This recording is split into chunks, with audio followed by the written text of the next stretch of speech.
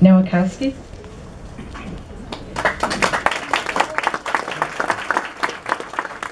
Thank you, and again, I want to thank the team here from the Long Island Railroad for the job they did. Nice stuff. Really appreciate it, guys.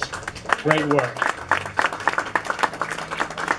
But I do have to tell you, you know, I'm blown away by this turnout on a Tuesday night, Wednesday night now, and, you know, the pride that you obviously have in this station is something to behold, and we're glad to be a part of it, glad that we can improve the experience for you.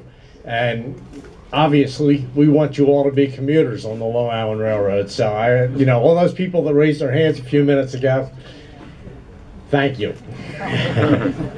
At different times, the railroad, we certainly have our struggles, and it's something that we constantly work to improve upon.